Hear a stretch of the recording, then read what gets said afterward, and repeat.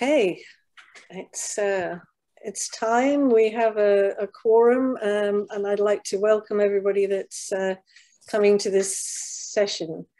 I'm Libby Hepburn, and my co-host for this workshop is Ingrid Garland. And this is Ingrid. And first of all, I'd like to pay respects to the traditional custodians of the land, to elders past, present and emerging, and all Indigenous people.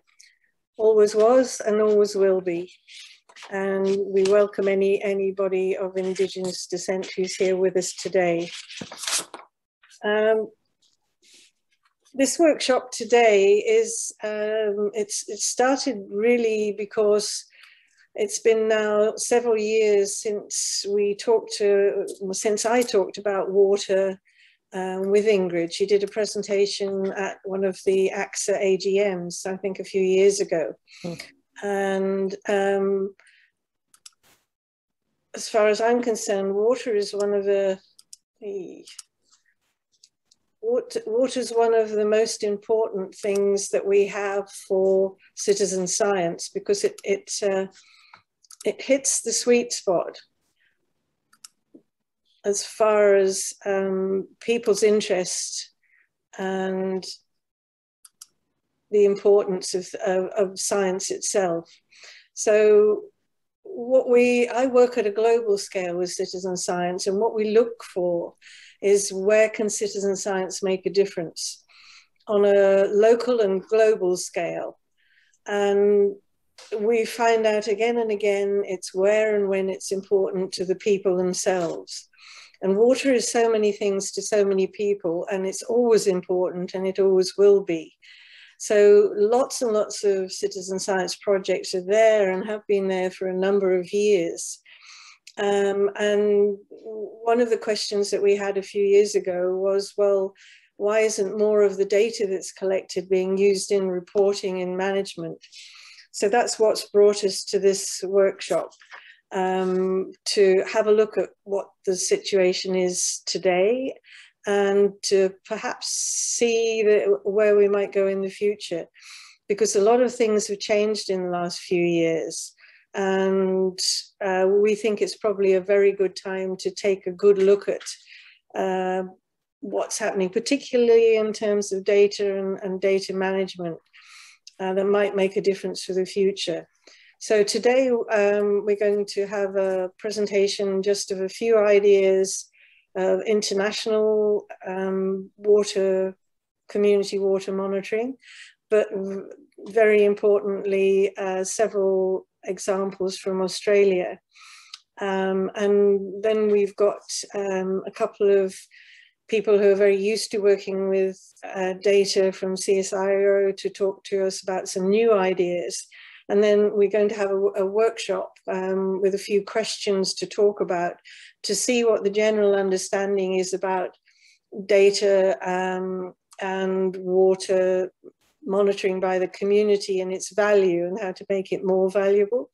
And if at the end of all that, it appears that now is a good time to perhaps start a community of practice around this to see if we can help to advance it together, then that's what we'll do.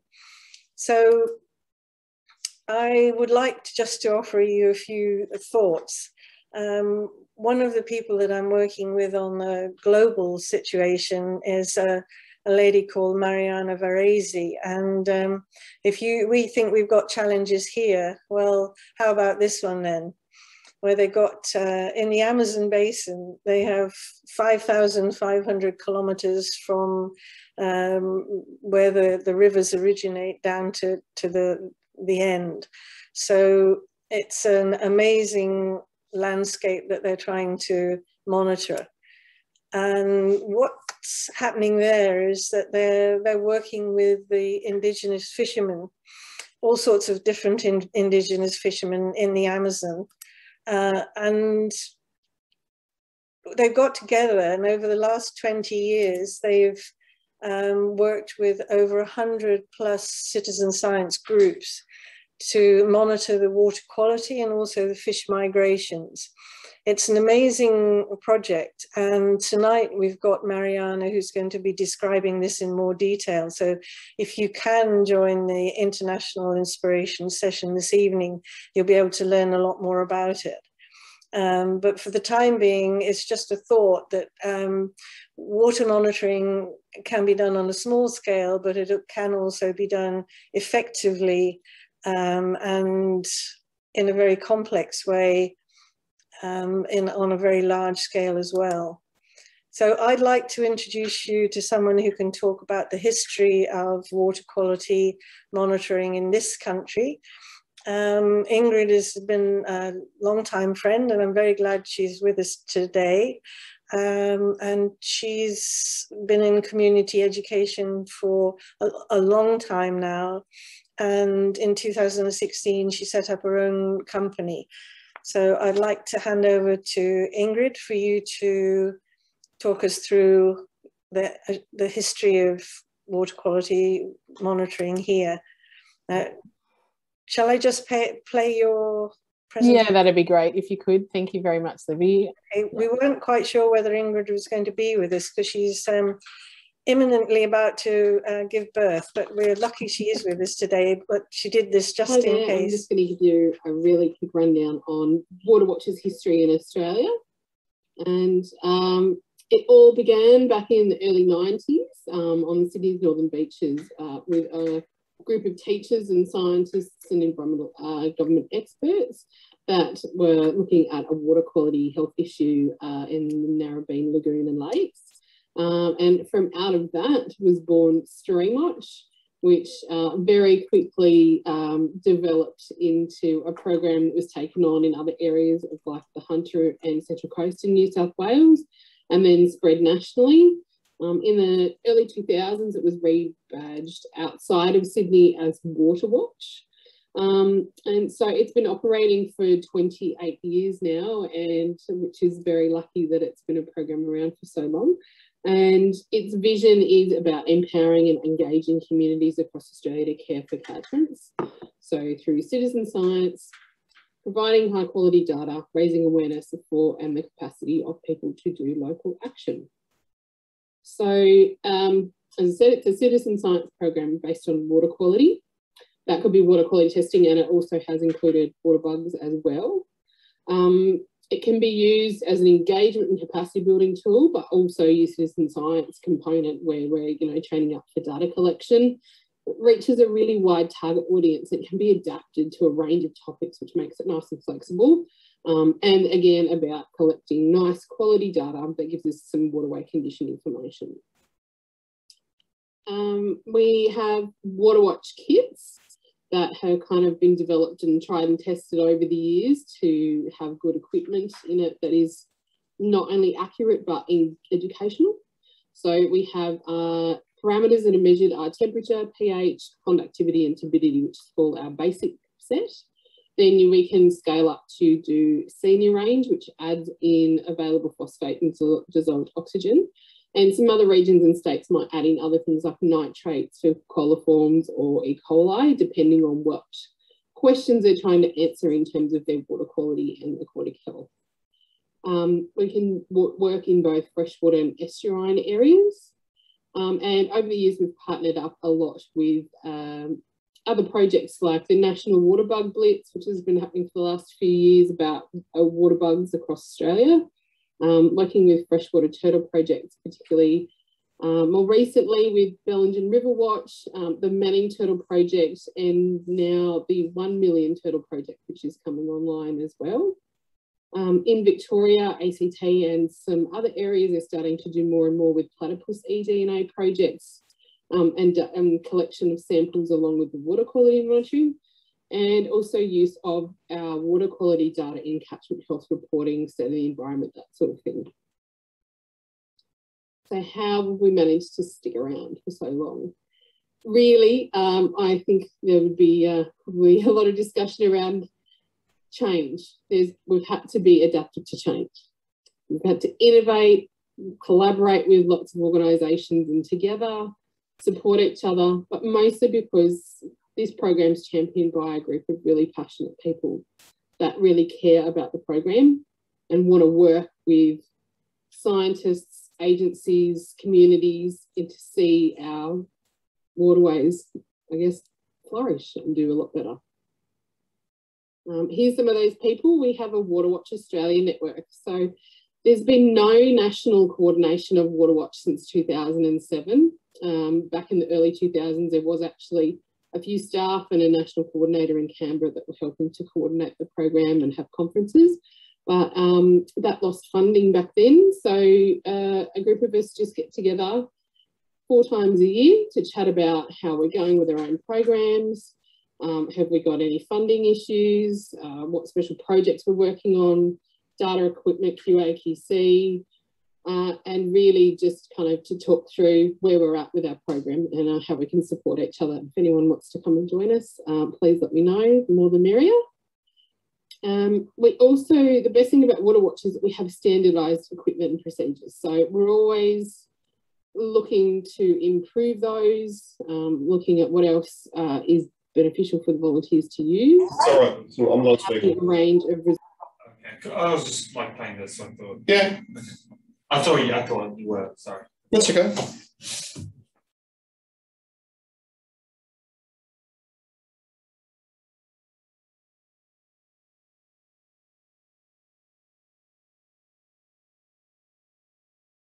or equipment issues. So that's done on an annually basis in a couple of areas. And also Victoria uses something which is data confidence level. So that's looking at people's training frequency of testing and their experience and giving them a basically rating on how accurate their data would be. And for data management, we have Victoria have a database developed with Federation Union Ballarat, which is online and anyone can access their data. It's all verified by coordinators. And that's the same for New South Wales and ACT Upper Murrumbidgee. We've got our database developed on the BioCollect Atlas of Living Australia platform. So you can also jump on there and export data. Most of the other programs around the country have their own in-house database, or they might have an Excel spreadsheet, but everyone's always looking to do our data better and we're always happy to share it. So thanks very much.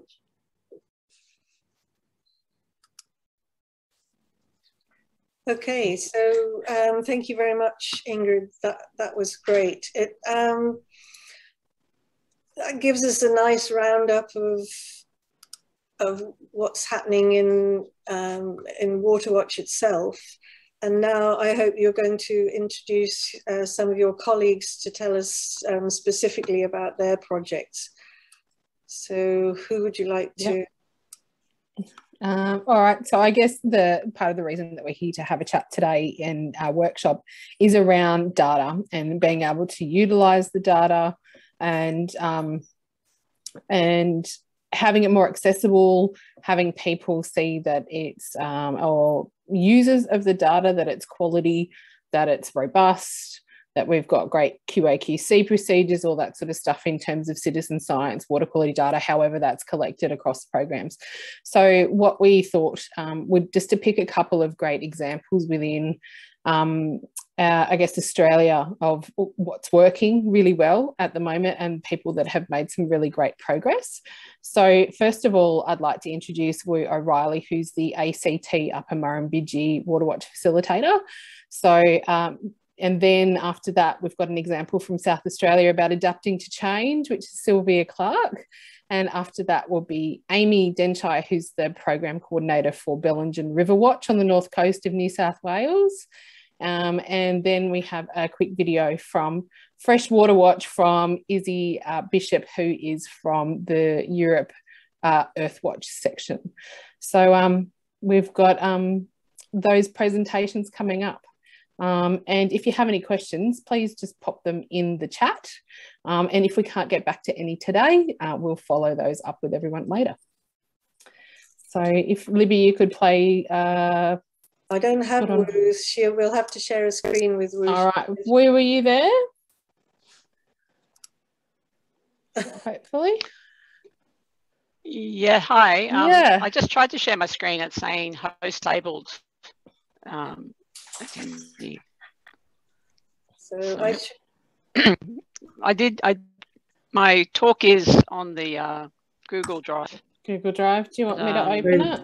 I was just going Lisa, to share it, but it's not letting me. sorry, Lisa, you might have to make Wu a admin to be able to do this, a co-host. Where is she? Just got to find her first. Somewhere here. Yeah, Libby will have to do that. Yeah, I'm trying to find her. She's just below Michelle in the list.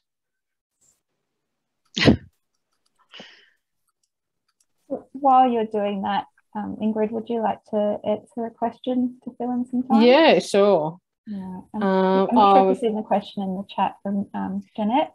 Yeah, from Janet. So what instruments are supplied in the Water Watch kit? So we've got a thermometer, pH strips or a meter, EC meters, which can be single, like low or high or dual range, a turbidity tube. Then generally for the standard kits, we're using colorimeters for available phosphate, which are the Lomot ones. And then for dissolved oxygen, we can use a colorimeter, the Lomot colorimeter Smart 2 or 3, whichever one we're up to. And then, but most groups, which is usually driven by price, is using the Winkler titration method. So they're the bits of equipment that get used. And I will go and find the questions and answer the rest after. But I'll leave it with Wu now. Thanks, Wu. Thanks, Wu.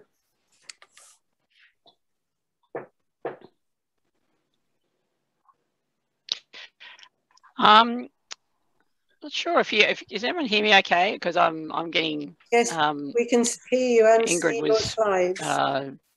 It's all good. And see the screen? Yep. Excellent. Okay. Thank you. Great. Okay. Yeah, everyone, my name's Wu O'Reilly. I facilitate the Upper Murrumbidgee Water Watch program in the ACSA region. And I'm just speaking to you today from Ngunnawal country. And we also work on Ngurrago country to the south as well. We work in a catchment scale. We're not just working on the ACT region. You can see the ACT in the middle of this map. But we are working in the whole Upper Murrumbidgee, so from the top of the headwaters of the Murrumbidgee up in Kosciuszko all the way down to Burrinjuck Dam near Yass, an area of around about 11,000 square kilometres. We have coordinators that sit out in catchment groups working directly with the volunteers. And up until last week, we also had a citizen science data analyst who I haven't forgiven for leaving us yet, who looks at our data as well and adds lots of value, Rod, who I think is there today. So that's our team. So you know about Water Watch from Ingrid. In 2012, Water Watch in the Upper Murrumbidgee was facing a bunch of issues regarding its data due to the fact that lots of different funding sources and the fact that the different catchment groups were managing the programs somewhat separately meant we had different standardized processes. We didn't have standardized processes and methods. Not all our data was publicly available. Some was in databases within groups and others weren't. Reporting at a catchment scale, the Upper Murrumbidgee scale was done very coarsely and not in a particularly useful way, and thus no one was using it. There was increased pressure from funders to actually see evidence of data uptake, which frankly I found hard to come by. We didn't actually have a lot of examples of people using the data. And as you would know that or relate to, we had lots of issues with people's attitudes towards citizen science data and a lack of confidence in it. So consequently, in 2013-14, we called the Year in the Wilderness. We actually lost our funding from the federal government. We conducted a review in that time to look at increasing confidence in data uptake for Water Watch data by researchers and policymakers in order to help secure some future funding. So as part of that, we did a bunch of data reforms. We standardized our kits and our manuals and our training across all the subcatchments. We refined our QA/QC workshop processes so that there was a faster feedback loop for our volunteers. We did troubleshooting on the spot with them at workshops, and Rod and would look at all the data after the workshops and feedback to the volunteers where the issues were in terms of our data methods, which was really helpful. We looked at better partitioning between citizen science and community engagement and education, which are the other aspects of the Water Watch program. And I'm happy to go into more detail on that in our breakout sessions later. And as Ingrid said, we also now have all our data publicly available in one database on the Atlas of Living Australia. Another crucial thing that we did was we looked at, we got the University of Canberra to do a data review where they compared our data to other forms of professionally collected data. So they found weaknesses, pH that we could work on. They found that our coverage and our continuity was very important, that sites greater than 3 years of age with continuous data were extremely valuable. They recommended we put more sites into our upper catchments to get more reference sites to get a broader picture of catchment health. And they also advised us on changes to the CHIP report, which we is pretty much the, I suppose, showpiece of the program. That's a report that we produce every year on World Water Day in March. It's individual report cards broken up into reaches on every system through the Upper Murrumbidgee catchment. This one is an example of the Nace River, where you can see that one's yellow for fair. The top of the Nace is green for good, and that's in the conservation areas, whereas the lower half is in rural areas. So these reaches get broken up into land uses, and we also combine the water quality data that the volunteers collect with water bug data that is predominantly collected by staff with the help of volunteers, and that's collected every 6 months, as well as riparian assessments, which are done every 2 years at every site. Each report card has the summary of the data for the year, the map, but also very importantly, it has a interpretation that's written by the coordinators who know the sites best, who write up about how the site's doing that year, and it also gives you a general overview of land use and issues regarding that area. So you can take that site, you can look at them, you can take a journey down the river if you like, you can look at individual reaches, but you can also get an overview of the whole catchment, kind of summarized into what were 98 report cards within that report last year, so that you can get a good high level snapshot of the catchment, as well as going into detail for land managers. So it's aimed at being a good communication tool as well as good for land managers. So summarised from last year, there's 229 sites were in there, nearly 2,000 water quality surveys, and nearly 200 water bug and riparian surveys that went into those 98 report cards. So it's really translated to really excellent data uptake in the Upper Murrumbidgee area. We have got some really great examples of environmental grants. Icon Water, our water utility, uses our data, and there's at least 3 government monitoring programs that are using our data, quite importantly now. That illustration there is from the State of Environment report for the ACT in 2019, which, as you can see, had our CHIP report and our water quality data right at the centre of reporting on water quality in the region. So we've got a great level of acceptance now, and thankfully we've also got great secured funding. We've got ongoing funding there now. So it's been a really great journey, and we are looking at expanding water quality now, and we're doing, as I say, platypus, turtles, and frog watch as well are all part of that water watch banner. So, you know, that's it from me.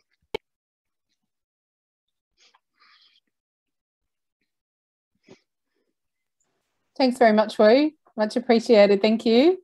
And well done, you stuck to time too. Did I? I was racing.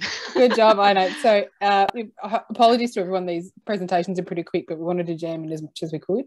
So Sylvia, you're up next. So from Water Watch in South Australia.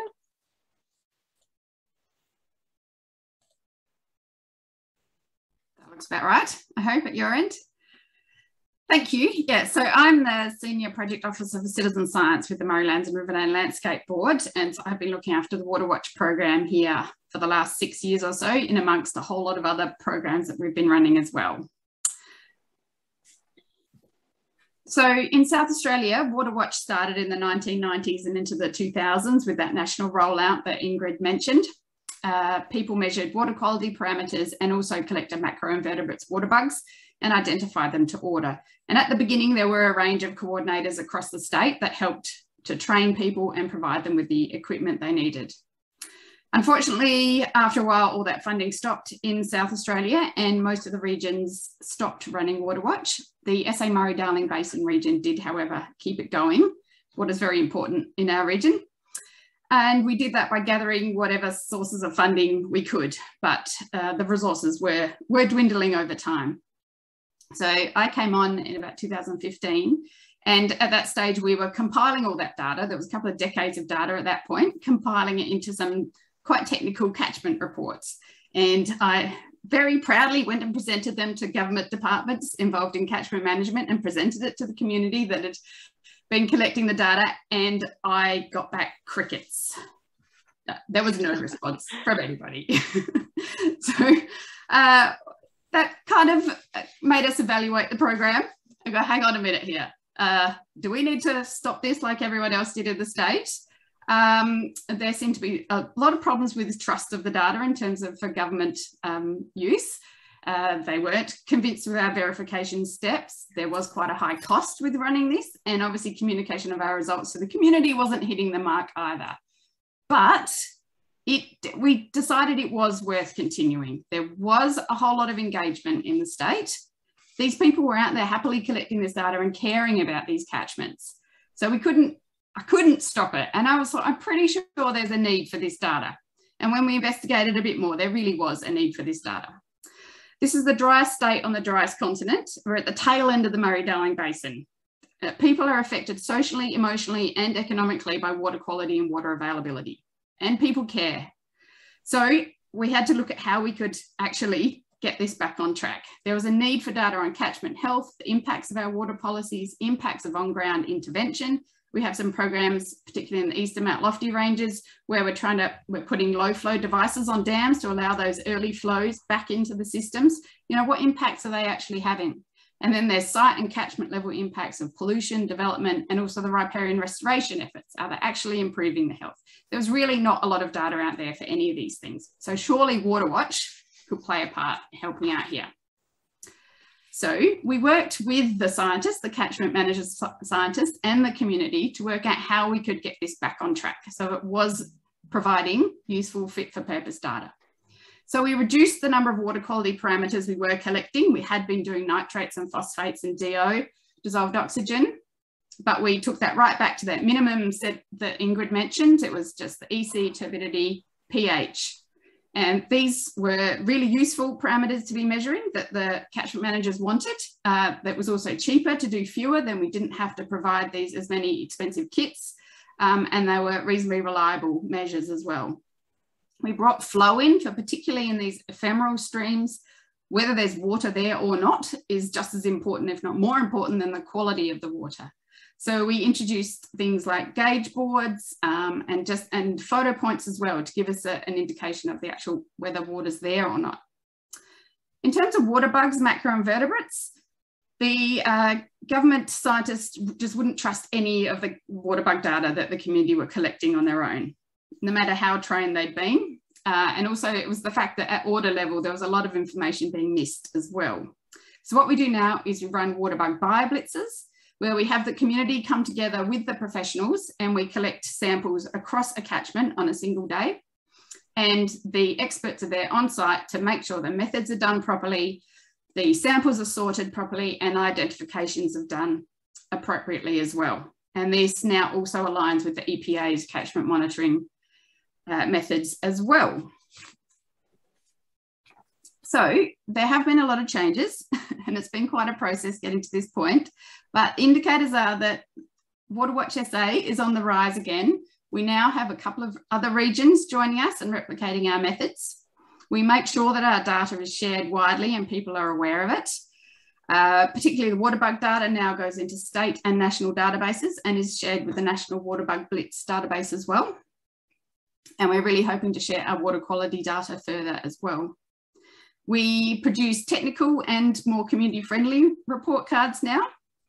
And we make sure that we connect with all the other players in the water management space. So Department of Environment and Water, landscape boards, environmental NGOs, local government, Aboriginal waterway assessments, and all of these partners are invited to our water bug bio-blitzes as well. So as well as a data collection exercise, they're also a communication and collaboration exercise as well. We all share and learn and listen to each other's perspectives. If we want water policy to be effective, we need everybody on board. Improving data availability and water literacy among the population of the driest state in Australia is going to become even more critical into the future, and things are going to continue to change. But I think Waterwatch SA is getting set to play a key role in this space. Thank you. That's awesome. Thank you very much, Sylvia. Really appreciate your time, and another good story of evolution, adaptation, and just keeping on pushing with the community. The next person we've invited to speak is Amy Denshire. She's got a pre-recorded session. Bellingen Riverwatch began a little while ago. I'll let Amy tell the story, but in terms of response to a major threatened species issue, which Sue Lennox from Ozgreen, who's online and also one of the original instigators of Streamwatch, made a few phone calls and got this awesome project underway. So I'll let Amy's presentation speak for itself. They're doing some data communication really, really well at the moment.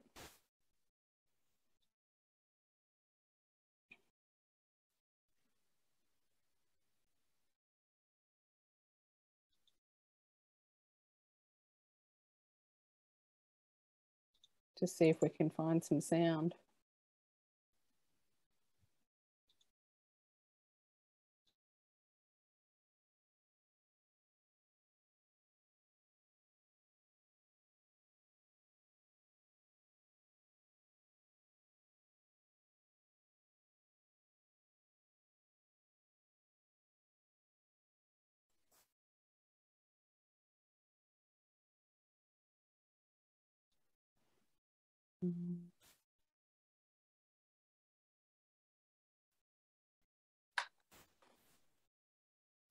Hello, Libby. If you're trying to share some sound, you might need to unmute. 6-week period. There we go. Prior to this event, the population for the species is historically between 3,000 and 6,000 animals.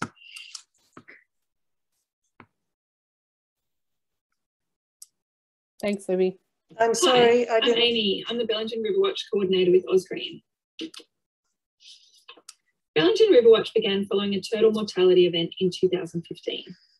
The project is based in Bellingen, a small town on the mid-north coast of New South Wales. In early 2015, the Bellinger River snapping turtle suffered a significant mortality event where an estimated 90% of the population is believed to have died as a result of a virus, the Bellinger River virus, in an approximate 6-week period. Prior to this event, the population for the species is historically between 3,000 and 6,000 animals. The current Bellinger River snapping turtle population is estimated to be less than 200 individuals and predominantly juveniles. A need to collect continuous scientifically robust data, water quality data, was identified as a priority need by the scientists involved in the recovery of the turtle to help inform management decisions. The turtle is now listed as critically endangered.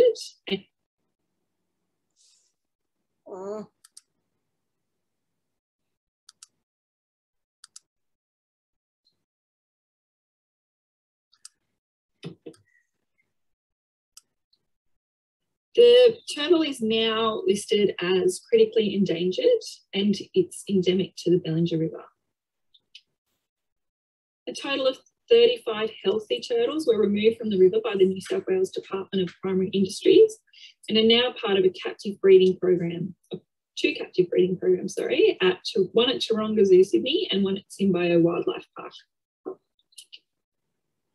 There have now been multiple successful releases of captively bred turtles. The data that we collect through Bellingen Riverwatch is available for use by our partners to inform management decisions towards the survival of this species. The community is deeply engaged in the program, and Bellingen Riverwatch has grown over the last 4 years and now tests at 30 sites across the Bellinger and Culzean catchments. We have 17 partners on our steering committee who help guide the direction of the program. There's 45 volunteers and 5 schools. We test for water quality monthly, and thanks to the Commonwealth Australian Government's Bushfire Recovery Program for Wildlife and Their Habitat, and the New South Wales Department of Planning, Industry and Environment and its Saving Our Species program, we've embarked on a biannual macroinvertebrate monitoring program.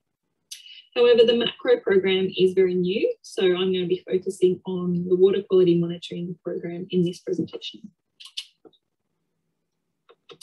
Bellingen Rewatch is one of the largest water quality monitoring programs in New South Wales. Our volunteers test for 7 parameters as shown. We use the following equipment supplied by Vendart Diagnostics. We use the Winkler titration method for our dissolved oxygen test. Once the volunteers have collected their data, they upload their data to the WaterWatch portal. Our scientist partners then export the data and verify it. Quarterly, we send the data to the SEED portal.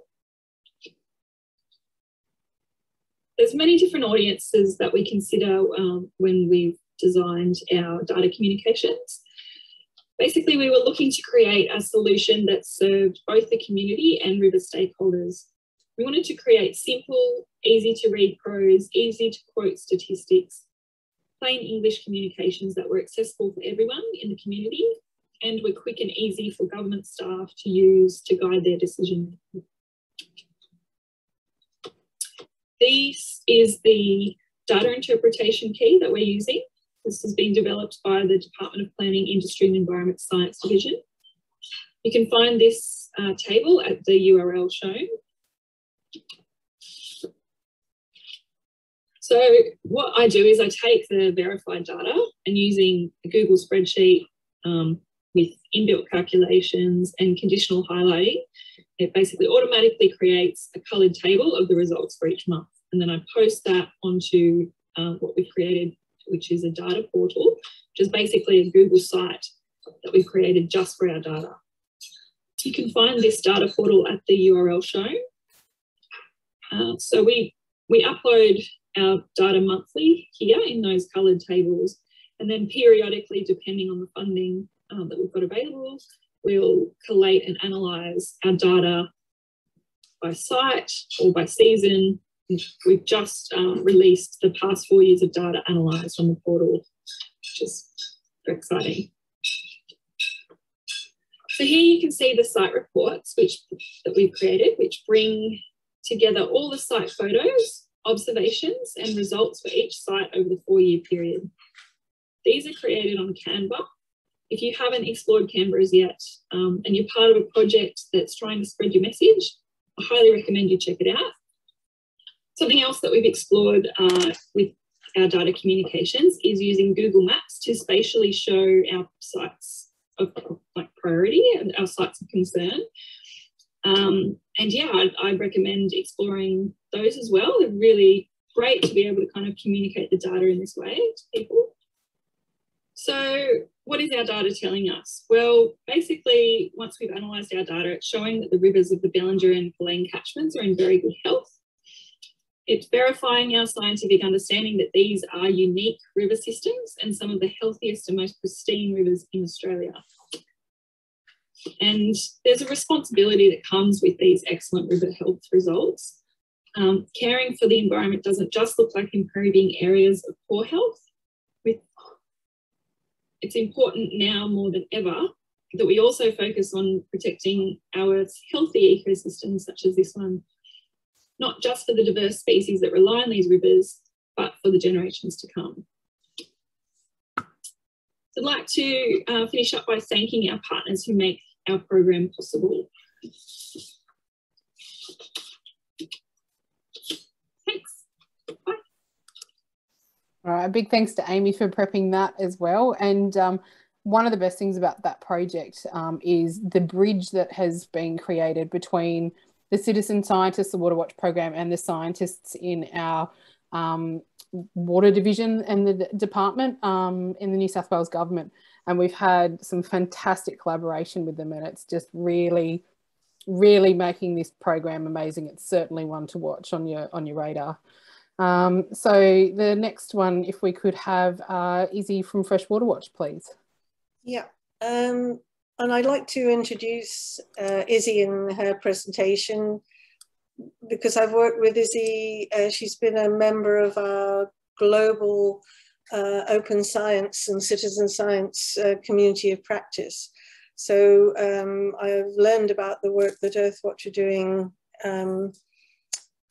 internationally from that. So this is a very interesting project, and I would again say that we've had to separate out the presentation because we didn't have enough time in this session, but the other part of this, which is about the global project itself, is very much about data sharing, but the other part of the project, Stephen Lazoile is giving that tonight in the International Inspiration session at 7 o'clock. So again, if you'd like to hear some more detail, then have a go at that.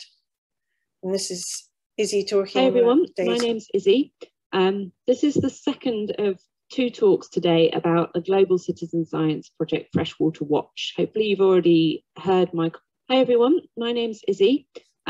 This is the second of 2 talks today about the Global Citizen Science Project Freshwater Watch. Hopefully you've already heard my colleague Stephen Loisel talk about some of the things our citizen scientists are doing across the world. In this talk, I'm going to talk in a little bit more detail about our approach to sharing data. Now, Freshwater Watch citizen scientists measure basic freshwater ecosystem health. Just to give you a little bit more context about what they're actually doing, it's a very simple method. It was designed as part of a corporate sustainability program. So for bankers, it's also being used with children. Volunteers firstly enter some quite qualitative information. So site name, take a photograph. Is the water flow still, slow, fast? What's the water body type? And then they do some simple physicochemical tests. So for nitrates and phosphates, which are nutrients that in excess cause eutrophication, turbidity, which is how clear or cloudy the water is, and water colour. And these tests are designed to replicate the tests that are used in labs by government agencies and researchers. So they are directly comparable to lab results. Now, it's very important to us that the data Freshwater Watch is producing is robust and reliable. And the reason is that we want Freshwater Watch to be more than just citizen scientists going and collecting data for the sake of it. We want the data to be used in research and in decision making. So we have quite a lot of different ways that we either prevent errors being made or pick them up after the event. Things like we regularly compare the results being produced by our kits to results in labs. We compare results being collected by citizen scientists to results being collected by professionals. We have quite intense and kind of coordinated training. So volunteers all know how to collect the data accurately, and we can keep an eye on who understands and who doesn't. And they can revisit that training online at any point. And then we also have kind of manual checks. So a Freshwater Watch professional checks the data every month. Individuals are also encouraged to check their data. So this graph on the right shows what a volunteer might see. This volunteer has uploaded a result that's quite different to others locally in its group and global averages. So we might encourage them to go and revisit the site just to check. And we also get kind of local group leaders to go and check results as well. All of this is underpinned by a technical infrastructure. So we have an app that provides instant feedback so that volunteers can check the context of the data and check that they've not accidentally pressed the wrong thing. And also by the web platform, which allows people to compare their data to others. Now, I said that the reason we're so keen on having such robust data is because we like to share it. There are several ways we do this. Firstly, the data is licensed under Creative Commons. So anybody can go and download the raw data and also the metadata from the Freshwater Watch website. We use the data ourselves to create public-facing reports, videos, and also scientific papers. And we also share data with people who might be interested in using it. So this is typically governments, environment agencies, researchers, and other kind of people involved in environmental management. Some of these just take the raw data, and some of them use the data to create online web platforms. So this example is something that was created for us by the UK Centre for Ecology and Hydrology, and is used by the Environment Agency to view their data alongside Freshwater Watch data. Now, I want to highlight that we do have some challenges with this sharing data. Firstly, we've created the Freshwater Watch web platform ourselves back in 2012. So while we have a self-managed data repository, it doesn't yet have a DOI. That is something that we're working on to bring us into line with fair data sharing principles. We also find that because we're sharing data across sectors, so for example, with governments, different industries have different metadata standards, and some don't have metadata standards at all. So we quite often spend quite a long time editing or providing new versions of our metadata to suit different contexts. The European Citizen Science Association has created a kind of citizen science metadata framework, and we do try to use that, but we also recognise that different sectors have different requirements. Now, that's a lot of work. We've got to check the method is producing robust data. We've got to make sure that the data is being shared effectively and the metadata is going alongside that. Why? It's because, like I said, we really want the citizen scientists who are involved in Freshwater Watch to be able to make a difference. So we're really keen that the data is usable in science and in decision making. This example I've put up is an example from Zambia, where we've got citizen scientists collecting data that is robust enough to be used in scientific research papers, but is also being shared with the Water Resources Management Authority, where they're using the data to monitor progress towards SDG 6. This is a really exciting thing for us because we believe people and the involvement of people are really key to the Sustainable Development Goals, and citizen science is a mechanism for making that happen. If we want citizen science to really contribute to this, we need to make sure that the data are of good enough quality and that they are easily shareable. So that's it. I hope you enjoyed this. If you are interested in learning more, getting involved in Freshwater Watch, or being on the receiving end of some of our data, we have 30,000 data points now and we're very happy to share, then please get in touch. Yes, there we have it then. If anybody's got any questions for Izzy, can you put them in the chat?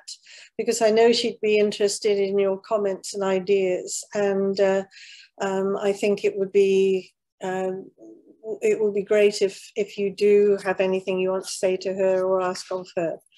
But she's great to work with, so I can encourage that. Now, the next thing we have is Hi everyone, my name is from Janet and Nathan from CSIRO.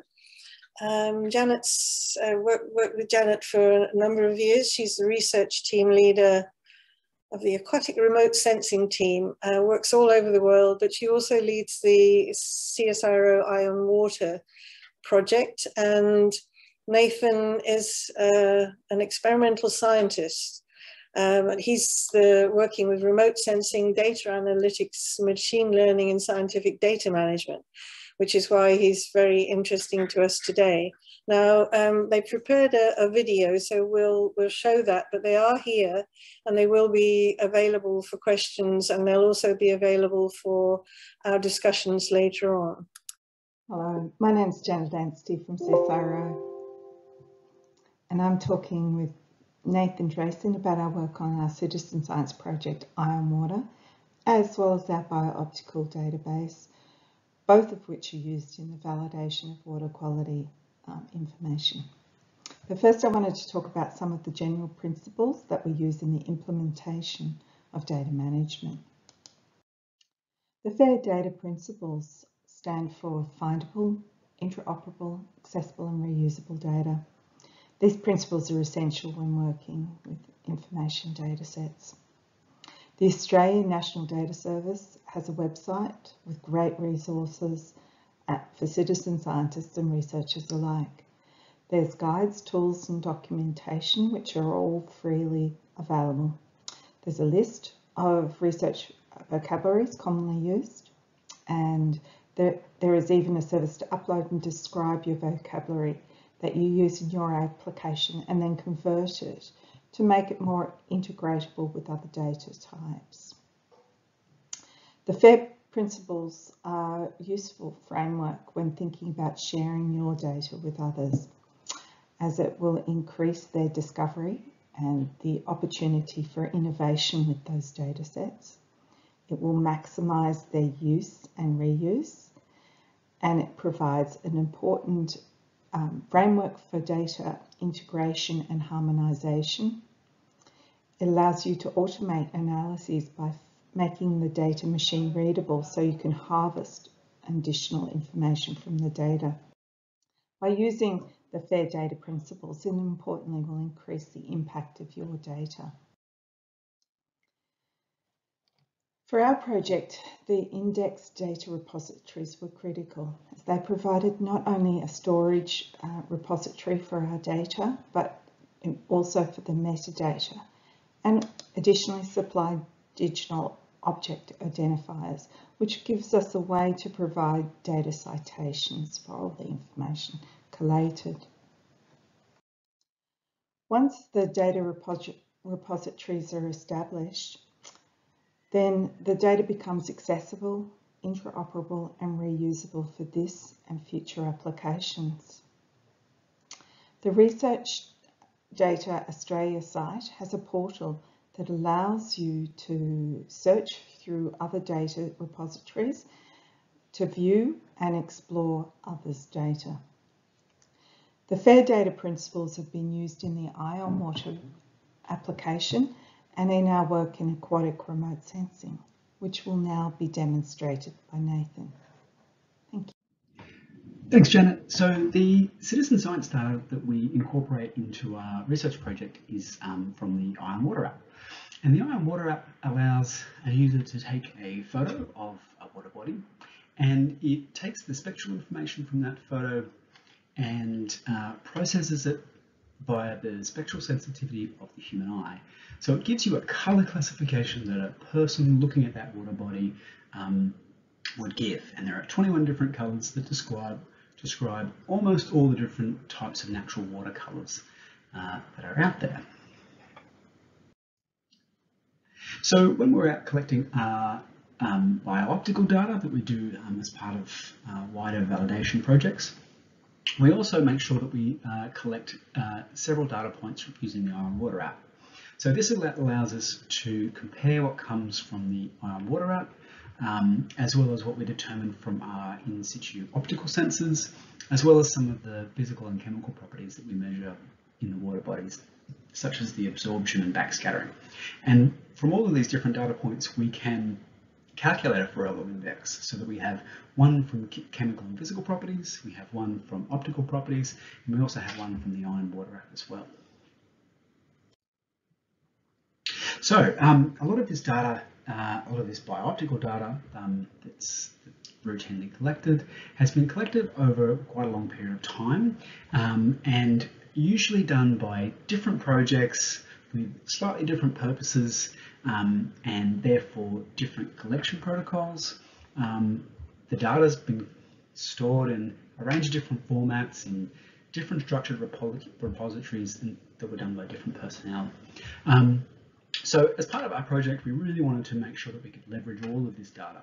And so we've built a relational database that is that uses a consistent vocabulary, which makes all our data traceable, so we can get any data point, we can trace it all the way back to where it was originally measured and how it was measured, which helps us with interpreting the data, and validating it as well. And it makes the analysis that's done from that data much more repeatable and transparent. So I'd just like to give a bit of an example of how we can do that kind of analysis based on our relational database being structured so nicely. So one thing we can do is look at the different biooptical properties based on different Farrell-Yule indexes. So here on the left-hand side, we've got chlorophyll concentration. On the right-hand side, we've got phytoplankton absorption, so it's how much light gets absorbed by phytoplankton in the water. And we can see that the relationship there is a bit complicated. It goes up and down from the blue waters on the left-hand side through the green waters in the middle to the brown waters on the right-hand side. So it's a bit up and down and all over the place. If we look at non-algal particulate matter, so this is all the solid stuff that's in the water that's not algae, we can see that there's a much clearer relationship going on there. So our blue waters on the left-hand side aren't showing much absorption, and the brown waters on the right-hand side there up at the higher Farrell-Yule indexes are showing much higher non-algal particulate absorptions. And we get a similar kind of relationship with coloured dissolved organic matter as well. So this is all your organics that have some sort of spectral absorption properties. And again, as you might expect, the nice blue waters on the left-hand side tend to have not much absorption, and the quite brown turbid waters on the right-hand side tend to have much higher CDOM absorptions. So that's all the absorbing properties of the water, but obviously we also care about the light that gets scattered back towards an eye or a satellite or a sensor. And so this comes through with the particulate backscattering on this plot. So here we can see that, similar to the other ones, the blue waters on the left-hand side tend not to scatter very much water, but the brown turbid waters on the right-hand side that have lots of particles in them tend to do a lot more scattering.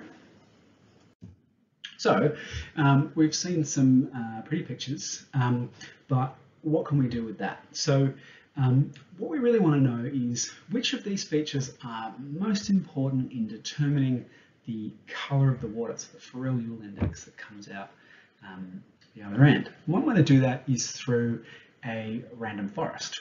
Now, a random forest is built up of random trees. In this instance, we have decision trees, which are a series of yes or no questions which are used to classify a particular set of data, in this case based on the Farrell-Yule index. Now, if you have one decision tree, that's fine, but what you can do is have lots of decision trees, and you can change the yes or no questions very slightly, and you can see which ones are best at classifying the Farrell-Yule index based on those parameters. And from doing that, you can then build up how important are each of those parameters in determining the Farrell-Yule index like that slide. So if we do that, we come to a similar conclusion that we came to by just looking at our data. But we've quantified a little bit, and we can be a bit surer of our relationship. So here we've got the feature importance graph that comes out of a random forest, and it tells us a similar thing. So our non-algal particulate absorption and our CDOM absorption are quite important, the two most important parameters for determining the Farrell-Yule index. And then our particulate backscattering, our phytoplankton absorption, and another parameter called gamma, which we're not going to need to worry about, are of lesser importance. And so what this does is it gives us a framework for when we go back and interpret our citizen science data. So this is Lake Burley-Griffin down the road from us. And there's quite a lot of data points that have been collected by generous people.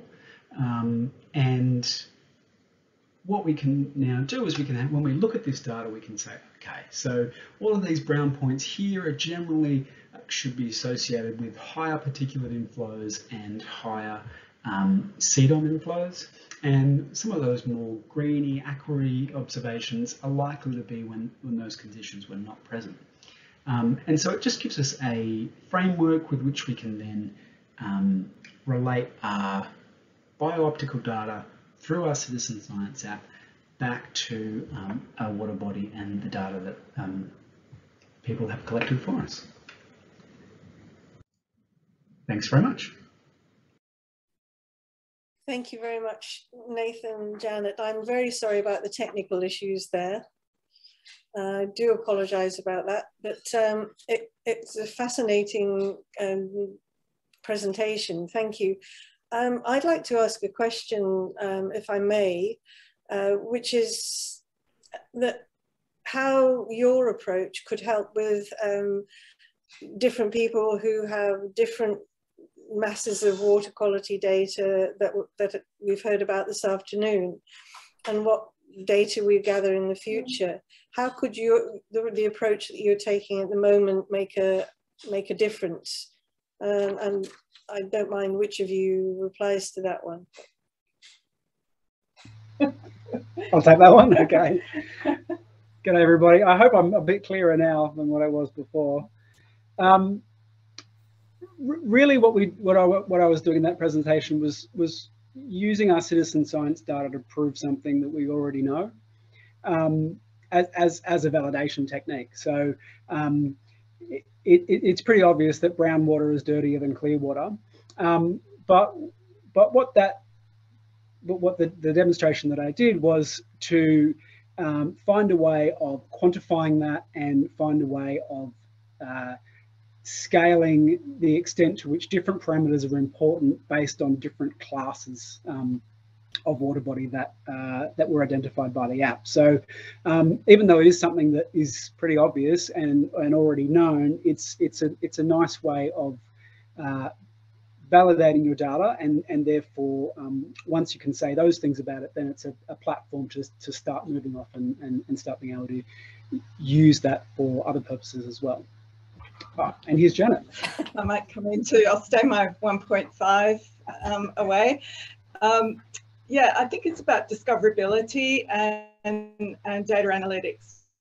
Once you bring your data in together into a usable form, which we've done through our relational database with vocabulary where we've harmonized data that was collected from previous campaigns and field trips and a different time when perhaps data was collected under different protocols. We've harmonized that data together. And what that's enabled us to do is actually do some data analytics on it, which is what Nathan showed with the rainforest. You can look at relationships that perhaps weren't discoverable without that relational database being constructed. And so I think this is the point that Izzy in the previous presentation was also bringing together, that it means that the data is then being able to be analysed and used for not only your current project, but into the future. And so you're setting up that framework for both of those, both the analytics and the usability. Thank you very much. That's great. And I think that's really important for this group, this meeting. So we really appreciate that. And we will make your video available so that people can play it themselves. Sorry about that. Okay, so where am I? Let me go see where we are next. Right. So we're already running a little bit behind time, so about 15 minutes. But what we might do is just crack into the breakout sessions and we'll come back for some feedback. And we'll see how we're going in terms of the rest of it. So we're going to be pretty short on time, everyone. So make sure you put in your bits and pieces. But if you don't get to add all that you want, please let us know and we can add it in later. Thank you. We have breakout rooms made for us, do we, Janine? Yeah. So I'm happy to open those breakout rooms now. And would you still like it to go for 15 minutes, or would you like to reduce the time to save a bit? Catch up. How does everybody know? That's no good. Let's make it 10 minutes and then we'll come back. And I'll put the slide up of the questions. They are up in the chat somewhere, so you should see them. Thank you very much. So if you could join whichever chat room whichever breakout room you'd like to go to, then that would be great. So we have breakout room 1 is to do with data, 2 is, oh, sorry. There's 1 is what's happening and where. 2 is data, and then 3 is best practice standards in QA/QC. So if everyone wants to click in now, we'll see you in there. Okay, breakout rooms have closed. Right. Welcome back, everyone. Welcome back, everyone, and thank you for trying that. I can see the Miro boards and see some of the actions, but I wonder if we can just have a bit of feedback from people, please. I'll put the questions up. Maybe somebody from each room would like to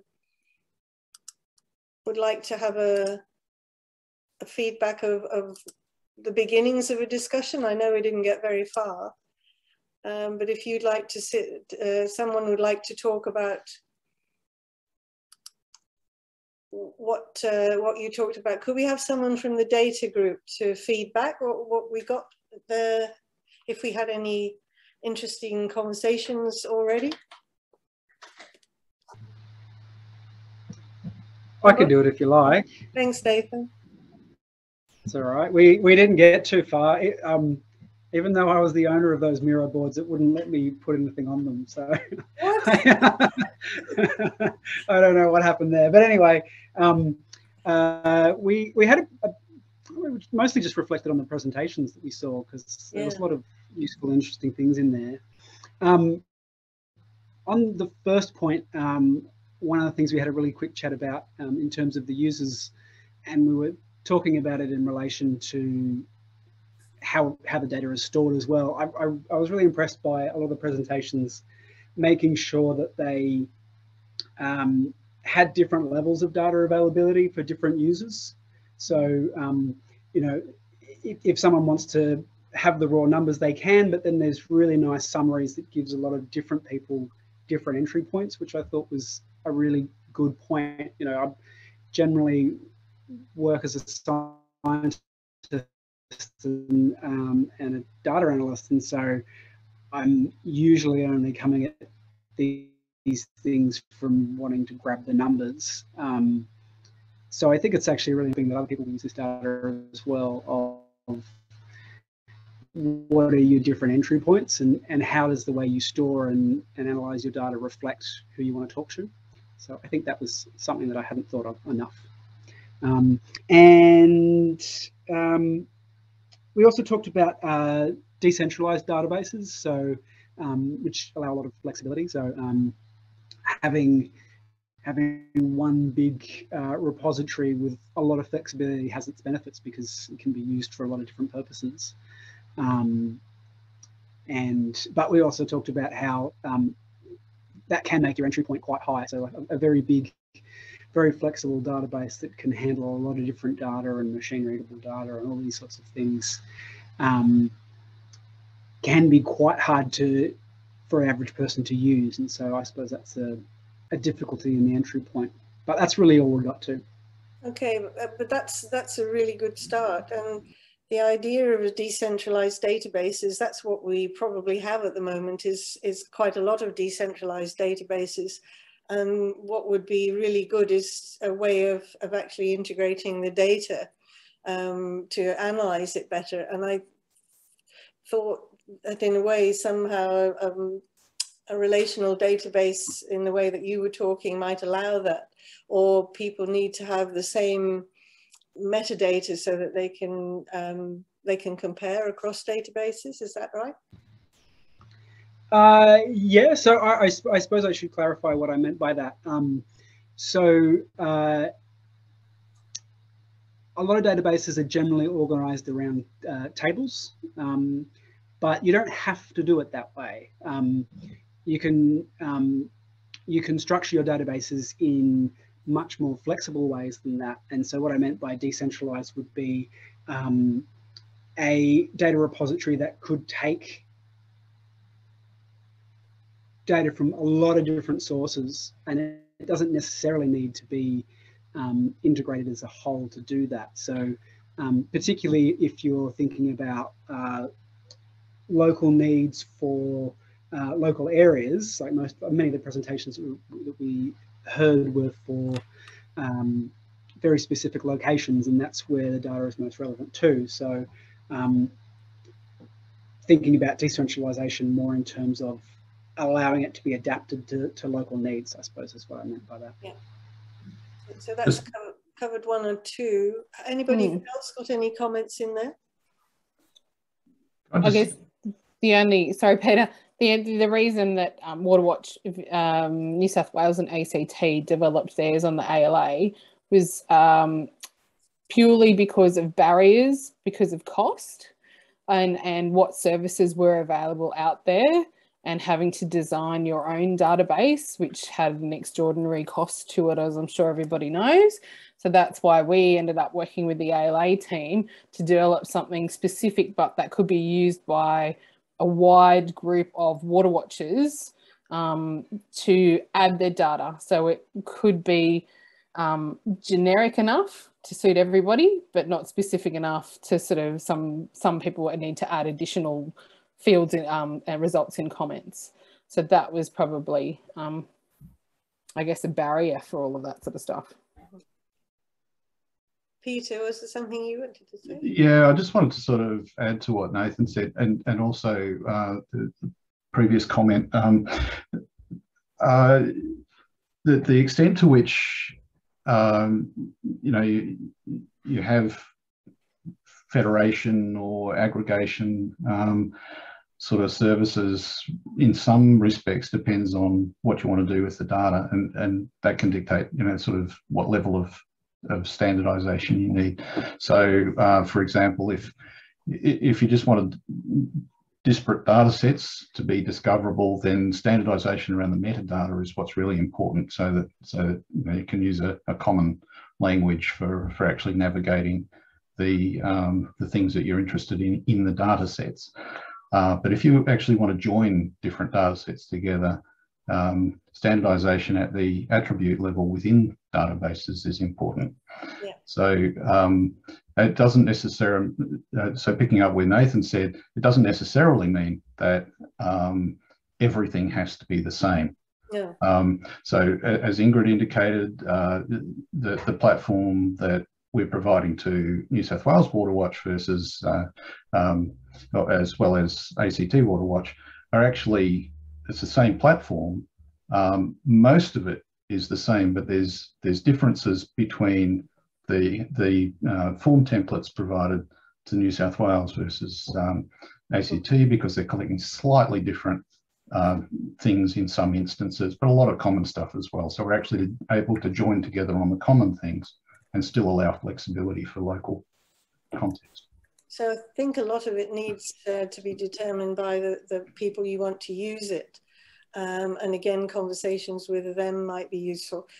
Can we go on to one of the other questions? Ingrid, would you like to take one of those? Yeah, I'm just sticking the feedback form in the chat, so if everyone wants to click on that, but we'll put it in a follow-up email as well. I'm just trying not to make the spelling mistakes. So in our group, we ran out of time, of course, because I'm a chatter, and we were hearing lots of cool stories about people in the room, but mostly it was around listing some of those Waterwatch, so like Waterwatch New South Wales, Waterwatch Victoria, some of the other projects, finding about what other people are doing. That everybody's sort of got their own database storages or Excel spreadsheets, or how they might have security and privacy issues around how their data is stored and managed. And we didn't quite get to the central repository part, but I guess what my first thought is that it would have to be, and I guess that's kind of leading into that best practice QA/QC, is that everybody needs to collect the same base data so that we can have comparability across the country. Whether that's all different equipment, all that sort of stuff, I guess all that needs to be agreed, but that's probably the next group's chat. But I guess the central repository needs to mirror what we're looking at in those standards as well. Mm-hmm. And how about linking best practice standards? Wu, were you leading that group? That's Sylvia. Sylvia, was it? Sorry. You did a great job. Nice pass. Okay, yes, we just had a very quick start of a conversation about this. I think there's an awful lot of things we could have covered here, but the way it started was if people are using different equipment, which does happen across even within a state program, and the equipment measures different units, how do you get people to try and enter the right units when they're entering the data? They might be using the equipment right, but then there's issues when they don't then go to enter it. And issues with calibration, and if it's done right, do you need to record that information about the calibration with the data as well? So that might increase the trust level for the data if that happens. And that was sort of as far as the conversation got. Okay, but I think we've made a really good sort of start here. And as far as I'm concerned, I've been blown away by how far people have progressed since we talked about it 3 years ago. I'm amazed that everybody working hard with very little funding because it matters, have developed their ideas and their way they present things. And I'm just hoping that there's interest in people getting together. It would be much better if we could have a whole day workshop somewhere, somehow, to talk about this. We can't really do it in an hour and a half with only half an hour for questions. So can I just say thank you to everybody that's contributed.